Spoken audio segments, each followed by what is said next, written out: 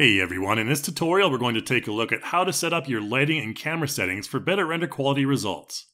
Please note that everything in this tutorial comes included with iClone, aside from the characters used to demo. Okay, let's start off with atmosphere settings using Lightroom presets.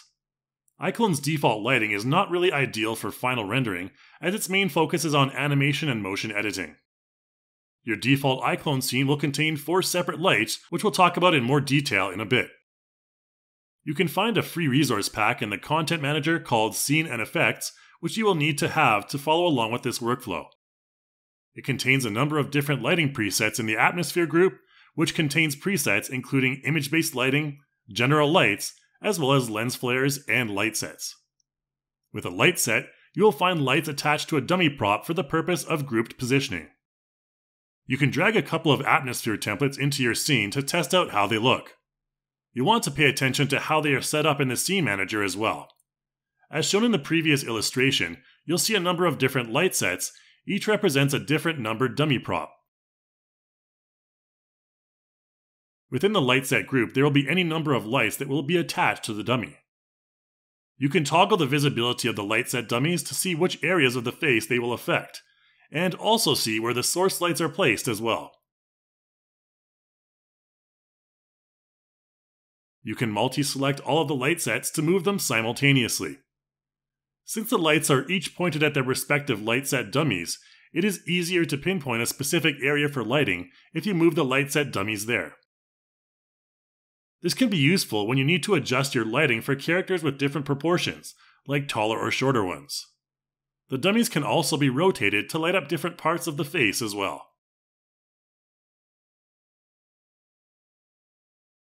You can also apply Lightroom templates. These contain all of the aspects of atmosphere templates, but also specific camera presets, as well as background images and props. So be aware that if you load up a Lightroom preset, that it will replace your cameras and any other Lightroom content. Lightrooms are really great ways to focus on giving your character a particular personality with mood lighting. We'll look at how to save these as a custom set later on. Another important aspect of getting your best renders is to ensure that you have high quality textures and use the best settings in SkinGen. You want to ensure that in the real-time render options section of your preferences that you have high quality selected, and also max texture size set to at least 4K. If your original character's texture size is not up to 4K standards, you can send it to CC4 to make improvements via the SkinGen workflow. Once the character is imported, you can click the Activate Editor checkbox in the Materials tab to get started. You can apply any number of presets here, or simply swap the texture resolution to 4K from the drop-down and then select Update. Once you exit SkinGen by unchecking the Activate Editor box, be aware that it may take some time to bake all of the newly defined textures. Once you're done, click the Send to iClone button to update your selected character in iClone, and be sure that you select No in the next pop-up unless you want to erase any current animation you already have for your character. Another way that you can refine the appearance of your character is through subdivision and mesh smoothing. In the Smooth Mesh section of the Attributes tab, you have a checkbox for Smooth Mesh. Make sure that you have selected all of the meshes that you want to smooth out before you check this, including the body, hair, clothing, etc. You can notice the difference particularly on areas like the ear and hair here. When Smooth Mesh is activated, the edges won't be as jagged, and hair will seem denser and more detailed. You can also use the associated sliders to enhance the effect further.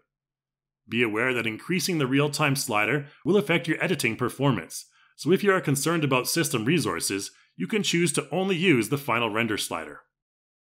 Another subtle way to enhance your character's appearance is by using different camera field of view and depth of field settings. Lower focal length values can often make your character's face seem a bit distorted and elongated, particularly at close distances. You can enter into the current camera settings by using the button on the top toolbar. Here you can see that if I adjust the angle of view or focal length sliders, they will significantly change our perspective without us actually physically moving the camera. For a close-up portrait look of your character, an angle of view of 20 or focal length of around 100 are the values you want to aim for. If we go up to create a camera now, it will use our current preview camera settings, and now we have the option to go down to activate our depth of field in its respective section via the checkbox. The easiest way to focus on your character is to click on Pick Target and then click on its face. You can then proceed to tweak the near transition region in the blur settings to get a soft look to the background or even around the edges of your character's face. Be aware that if you move your camera at this point, that you will need to repick the focus target. On the topic of lighting, you will also need to be aware of your shadow settings. You may encounter shadows that look a bit too sharp for the atmosphere that you want, so what you will need to do is find the specific light which is responsible for casting that particular shadow. You can enable and disable the shadow casting on each light to see which shadow settings you need to adjust. From there, you can select a lower shadow resolution for that particular light, amongst many other adjustable settings, to get the result that you want.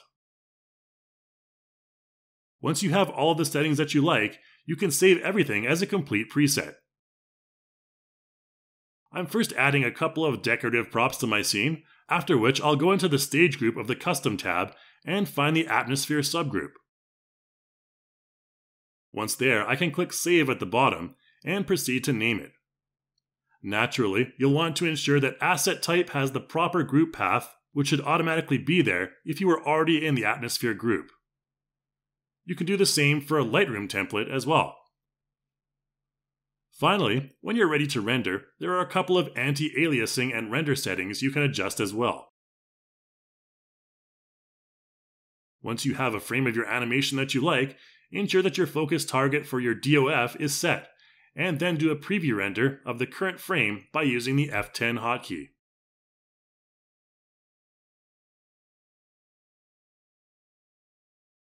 For the best render quality, we recommend using PNG, which is an uncompressed format.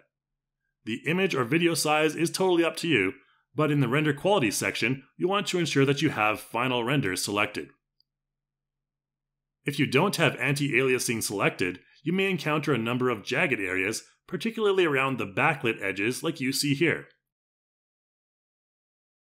To fix this, you can choose a 2x2 or 3x3 anti-alias setting in the render settings.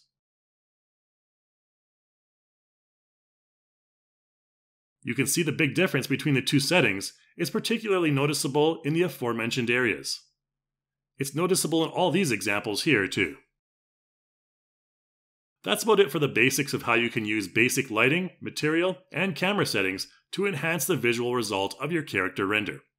Thanks for watching, guys, and I'll see you in the next video.